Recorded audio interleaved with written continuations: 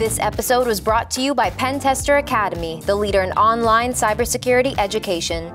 Join over 10,000 professionals from 90 countries to learn security online. Also brought to you by Hacker Arsenal, artillery for cyber warriors. Visit us on hackerarsenal.com to check out our latest attack defense gadgets. Hello everyone, I'm Marley Oxenome from Pentester Academy TV, and welcome to our show Access Point, where we spotlight cybersecurity companies and give an inside look at the people and technology behind the latest advancements in the industry.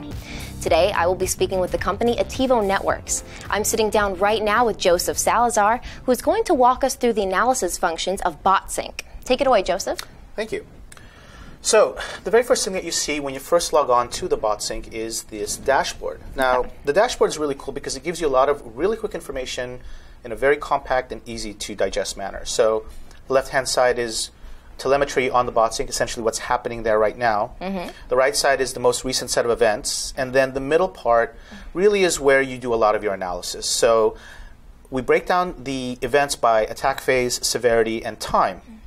Now, the reason we do that is because analysts tend to prefer one over the other, and they have certain techniques and certain ways that they do analysis.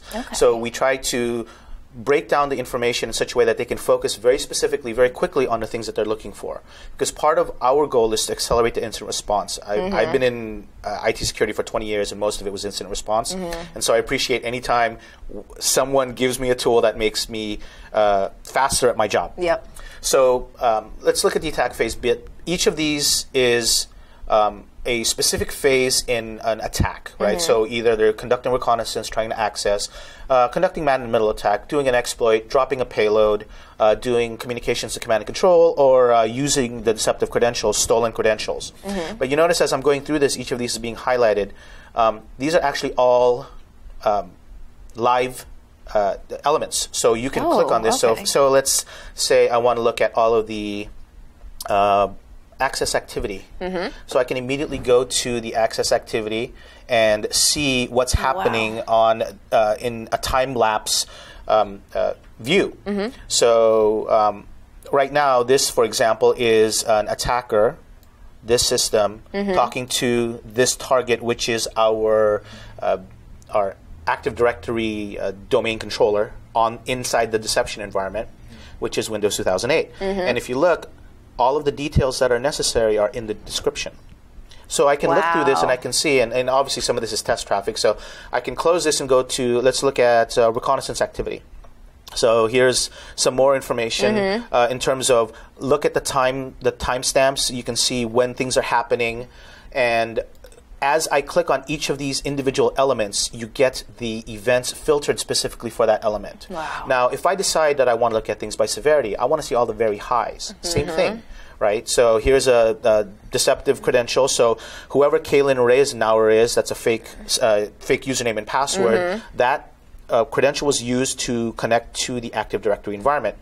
And with something like our SCADA, you'd normally see a lot of the SCADA logins showing up here, which is being targeting our SCADA VM, again, full operating system.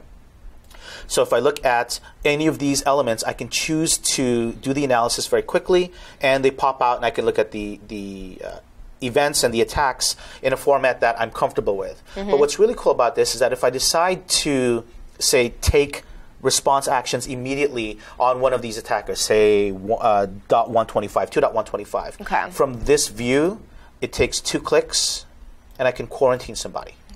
Using any of the integrations we've got configured, within 2 clicks, from just looking at the information on the dashboard, I can quarantine somebody. Say, I can use Aruba ClearPass and de-auth them from the network and kick them off completely. Or I can add a rule to the Palo Alto firewall to prevent any kind of north-south connections or internal segmentations to prevent that IP from crossing any of those firewalls. So it's that easy? It's that easy. That's the idea. Again, speeding up incident response, right? So you don't want to take a half hour to respond to an incident that is moving fast in your environment, right? So one of the things that we can do is we can actually take specific alerts and specify whether they're going to be auto-blocked or not.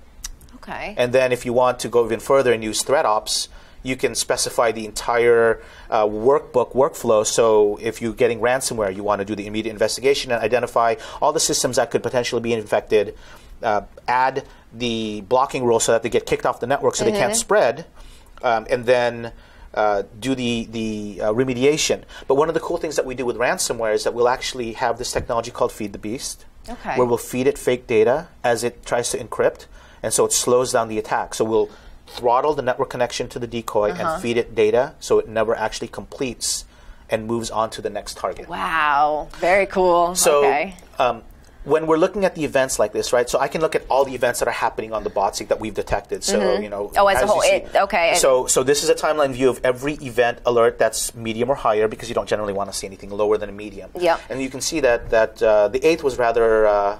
There's a spike there. Yeah, there's a spike there. So there was a lot of activity, and then there was some activity on late on the 6th and early on the 7th. So there was a lot of activity going on. We were doing some testing, and we decided to play around in the environment. Okay. But here's what's really cool.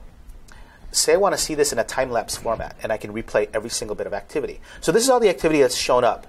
Well, I can move the timeline and take them all away, and then as I play it back, you'll see when certain systems get on the network and when they start to talk. Wow, I love the visual representation for this as well. Again, a lot of analysts are visual, so they want to see, they don't necessarily want to look at tables and data, they want to see patterns. Yeah. But here's the really cool part. Every single one of these colored components corresponds to a level of an alert.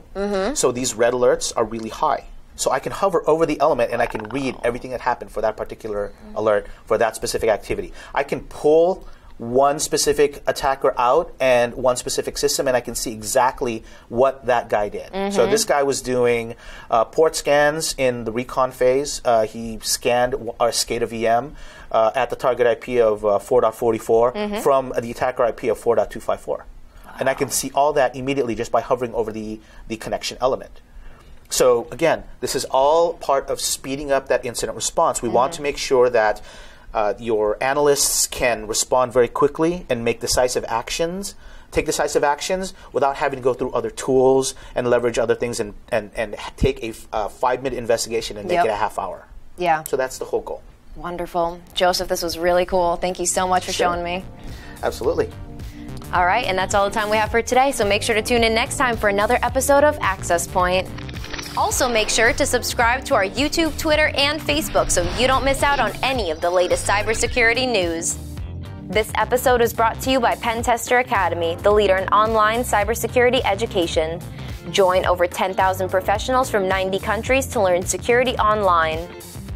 Also brought to you by Hacker Arsenal, artillery for cyber warriors. Visit us on hackerarsenal.com to check out our latest attack defense gadgets. Thanks for watching, and we'll see you next time.